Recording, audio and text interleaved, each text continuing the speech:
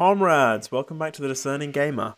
We're here with the fifth and final part of our Steel Division tutorial series, which is focusing on Division deck creation.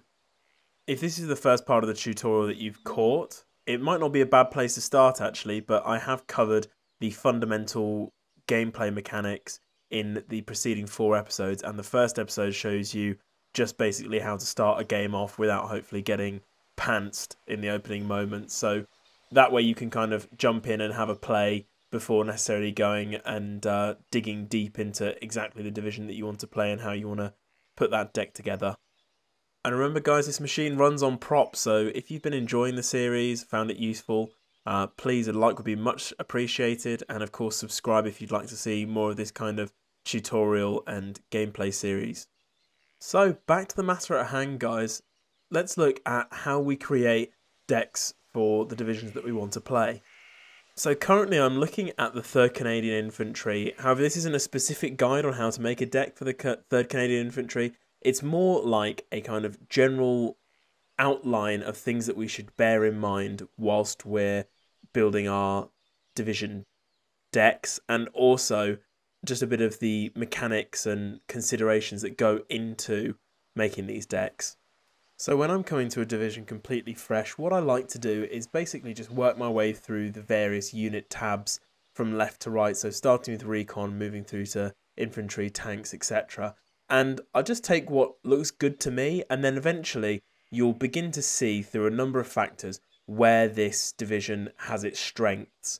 And there's a couple of different things that we can tell are divisional strengths. It might be, for example, how their resources are allocated through the phases, veteran units, particularly high tier units, you know, Panthers and high-end tanks or something like that. So once we've found the strength, I like to then deck the division out with all the strongest stuff in that area that it can, and then look to shore up the weaknesses and pick other units that emphasize its strengths. So let's look at some of the things that we have to take into account when putting together our divisions. Firstly, in the top left, we see the phases of combat, A, B, and C, and the amount of resources we'll be receiving per minute in those phases of combat. So as you can see, they're labelled combat recon, skirmish, and battle, and this represents the coming together of the divisions. If you imagine a meeting engagement, the forward reconnaissance elements are going to meet first, then the sort of front part of the main body, and then the main body of the division will collide. And as a result, we get, for different units, depending on how the division is formulated, they get different amounts of resources and cards to activate in that period. And this is probably one of the biggest indicators of how your game plan should play out as any particular division. So with the 3rd Canadian Infantry, we can see that they have 70 points per minute in Phase A, and that's really low. Meaning that when they get into Phase B and C, they're going to receive huge surfeit of resources, and this is where they are expecting to really take the fight to the enemy and show their chops. So what that might suggest to me, looking at this deck for the first time, is that actually in the beginning of the game we're going to be looking to make do with cheap units, not as many units, and probably fighting more of a holding action, just trying to hold on to as much ground as we can before we start bringing a lot more weight of units and our heavy hitters out later on in Phase B and C. So having an idea of what resources each division might be able to bring to bear in each phase of the battle is a pretty strong thing to understand before going in. But broadly speaking, you can guess based on what kind of division they are. So infantry divisions are strong, kind of ponderous forces that will look to bring a lot of stuff to battle, whereas an armoured division or a reconnaissance division or an airborne division, for example, will look to be a lot more aggressive in the early game and more like a spearhead, where perhaps they'll look to take a lot of ground off you in the early game, and then in the late game will look to weather the storm that something like an infantry division or a armoured division might be able to bring to bear on it during the later phases of the game. Another important resource to understand when creating decks is activation points. So the number of points available can actually vary in between different divisions. So for example, the 3rd Canadian Infantry has 40 total, but some that are specialist divisions might emphasize more high quality units by having less of them, giving them overall less activation points. You'll also notice that on a division by division basis, the number of cards that they can bring in each individual category will change. So for example, here we can see that the 3rd Canadian can bring a huge amount of recon cards, you know, with 7 slots there, and we'll also notice that they've got a lot of infantry slots. However, being a infantry division, they have fewer armor slots and that sort of stuff. And we'll notice that each card that we drop up into the slots at the top, which represent our choices, actually cost us 1 activation slot each. Now, another rule of thumb vis-a-vis activation points is the later on in the battle, the more each card is worth to you, and that might be in the quality of troops in the card, the number of troops that that card will allow you to bring, or even heavier or better units. So, with some divisions, say for example with the 3rd Canadian here, who have definitely a de-emphasized combat recon phase, it's almost as if for an efficient deck build, I want to take just enough stuff to get me through the combat recon phase, because as soon as I get into phase B and C, if I spend the majority of my activation points and fill my deck out with the majority of my cards from phase B and C, that will be worth a lot more to me. It will mean that I'll get veteran troopers, more troopers per card in better transports, and access to my better units like my Wolverines and Shermans and things like that. And this can be flipped on its head a little bit by things like airborne divisions, where the majority of their stuff will come in. You'll want to bring in the combat recon phase where you make your most bread, as it were. But as a general rule of thumb, that's something to consider when spending your activation points. Now, before we go on and look at each of the different tabs, let's just have a look at how these cards themselves actually work. So we can see in the top left, we've got an indicator of a certain unit special classification. So for our recon, that's a binocular showing that they are inherently meant to be a reconnaissance unit. You might also see something that shows them as artillery, as a command unit, things like that. So look out for that. Further along the top of the card, we see stars. That represents their veterancy. So as I've discussed in my other tutorials, veterancy has a number of beneficial characteristics for each particular unit type. So below that, we see the letter of the phase that this card will be able to be called in at. We see the art for the unit itself.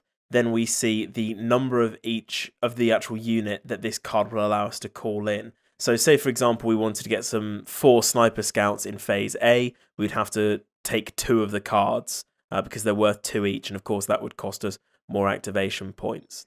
Now, below that, we also see the name of the unit and a plus with a little silhouette of a vehicle. So for any infantry and crude weapons, they will come in with a vehicle that acts as transport for them. And this can take a couple of different shapes. The most basic will just be some sort of unarmed transport truck. And those are usually pretty quick, do well on the road, poor off-road, and they are literally there just to get your units there initially in the battle. And once you give them the unload command, the transport they're in will withdraw and actually cease to be controlled by the player.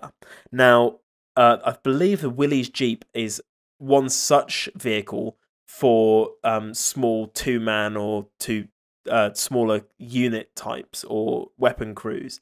But we can also get things like, for example, the Humber or a 251 half-track for the Germans, and that will actually stay as an independent unit in its own right throughout the course of the battle. So often looking at the card of the crew or the infantry unit itself is important, but also look where, oftentimes half of the cost of that unit is going is the transport it comes in, and they can give you, very special additional capabilities to that unit. So, for example, a 2-man or 4-man recce squad that comes in on its own has very little firepower. However, if it comes with a Humber, that can sit behind the recce, wait till the threat is identified, and then pull itself forward to suddenly give that unit a lot more firepower and I suppose also protection when it's initially being deployed.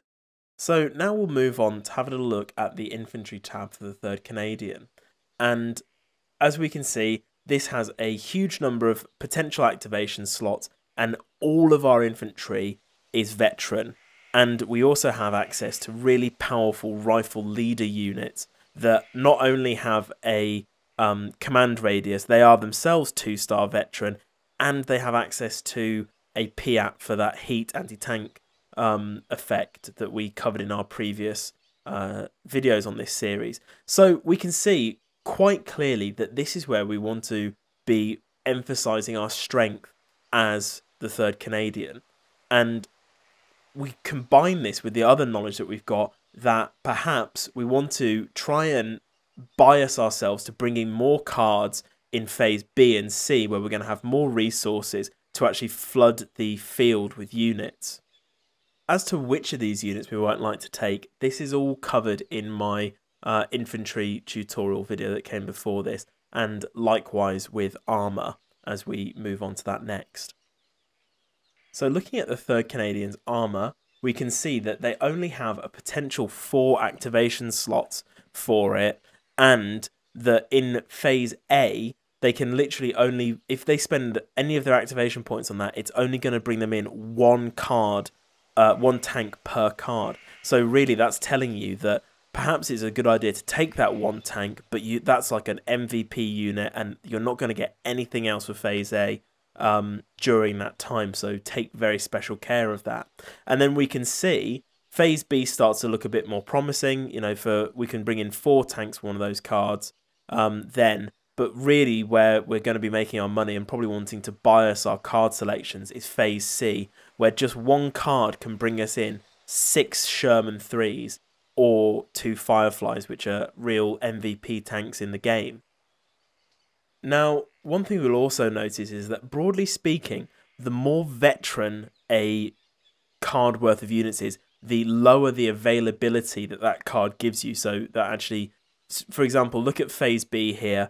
The unveteran Shermans, you get literally double the amount compared to the veteran one. So it does show you the benefit of veterancy, but that's also a consideration that you have to be taking. So support is a funny tab, and it will change wildly what it gives you depending on which division that you're working with. But this is often where you get kind of odd one out units, or units that are specifically meant to support, I suppose, where the strength of your division is. So first up here, and I'd say probably the thing most worth taking in support for the 3rd Canadian, we get the Dingo. And this looks like a really unremarkable, lightly armoured car with, you know, just a Bren gun in it, so nothing to write home about. But the power of this is that it's a command vehicle, and it's also light and fast and does have some armour. So for relatively inexpensive cost, you've got a mobile machine gun platform that actually gives your infantry a boost. And you can also see later on we get things like, for example, the Priest DD, which works very well in support of infantry, in that it's pretty heavily armoured but has a direct fire massive HE shell that can be used to support infantry pushes at, you know, rooting out particularly stubborn enemy positions. Support is also where we see our supply trucks, and those of course give us additional fuel, repairs, and ammunition for all of our units. So these are pretty important as well, but obviously less important if you're mostly using infantry. Anti-tank is where we can see basically anything that's specialised towards taking out tanks, as you'd expect. And this can mean armoured vehicles themselves, other tanks, infantry crews like a PAT, but I think the real MVP from this tab is always going to be your anti-tank guns, the sort of infantry crewed guns. And the reason why is because they have great range, they're usually inexpensive, but they can be very easily stealthed, as I covered in my recon video, and that can enable you to make big value trades where, you know, your opponent is spending, say, 150 on a decent tank, but you can spend almost half that on an anti-tank gun, and with the right positioning and support, that can actually knock out that tank and put a stop to an enemy push, but also give you a resource advantage where you've had to spend less to take out more of the enemy's investment. And you'll also notice that with the 3rd Canadian, a lot of their infantry does not have any sort of heat anti-tank weapon. That's their general units don't have Piat, only their leaders do, or the specific Piat teams that we can bring here. So this is one of those areas where we would look to really carefully kit out our anti-tank portion of the deck in order to make up for the weakness or a potential vulnerability of our infantry. That being said, it's also a potentially very strong synergy, because when we've got lots of high quality infantry, that means we can spread out our forces over a long line, and the anti-tank guns then have great flanking protection, they have great net to detect where enemy tanks are coming through, and of course, if you're using tanks and you want to knock out an anti-tank gun, what do you want really is recon to spot it, artillery to suppress it, infantry to knock it out before your tanks can then exploit the gap that they've made. Whereas our infantry is very high quality. We already know we've got lots of recon, so we should be able to protect the anti-tank guns well with the infantry that we've got and use our high quality reconnaissance infantry to knock out their recon units that are going to be attempting to spot our anti-tank guns in the first place. So now let's move on and have a little look at the anti-aircraft tab. This is a funny one because obviously it's a very highly specialised tab to look at. That on the face of it really only has one role, and that is taking out aircraft. The big thing to note is that you'll have anti-aircraft units that are armoured vehicles with the AA gun mounted on top, or you'll have crews. Obviously the armoured vehicles generally are much more mobile and useful for supporting pushes, whereas the crewed weapons, once deployed, are very static, but usually they have, as a result of that, better accuracy or better reach.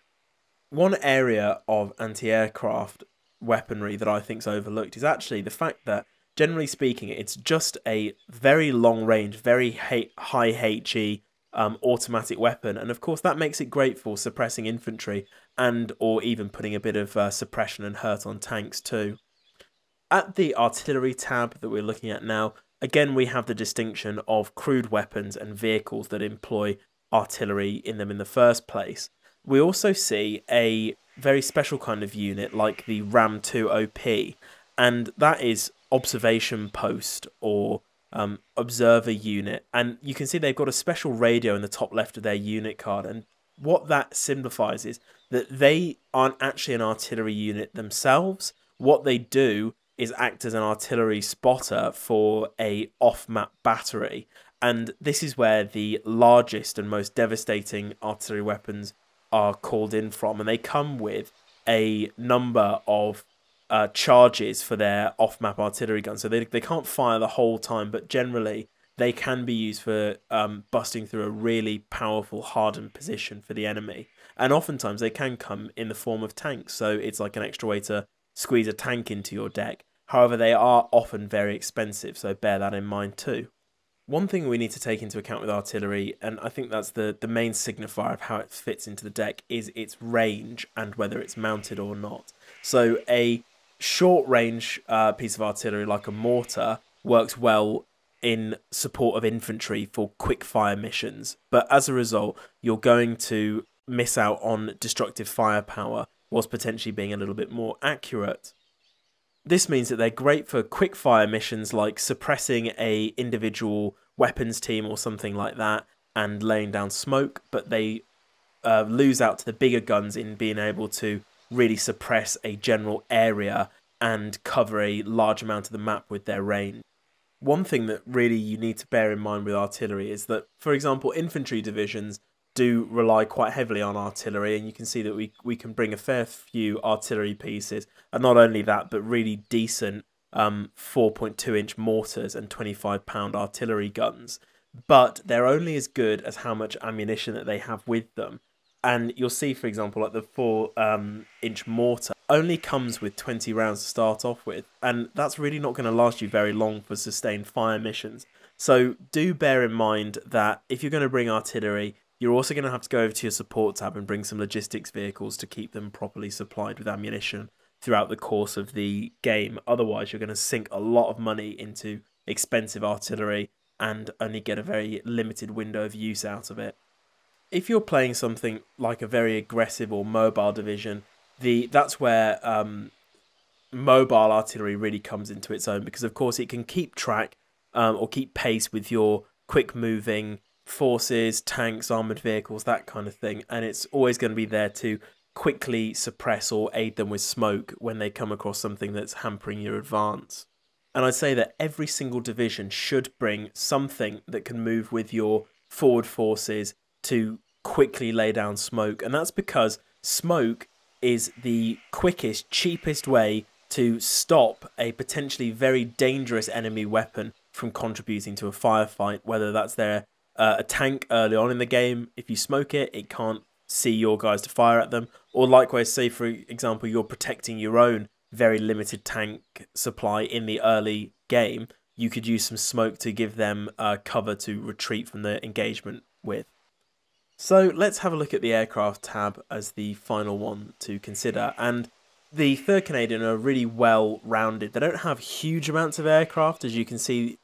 Generally they can only bring in 2 per card, and because aircraft are so expensive and such potentially dangerous weapons, you will find that they are limited in their availability, particularly if they are veteran. And this is somewhere that airborne divisions will definitely succeed over other divisions with. They'll be able to call in a lot of air support.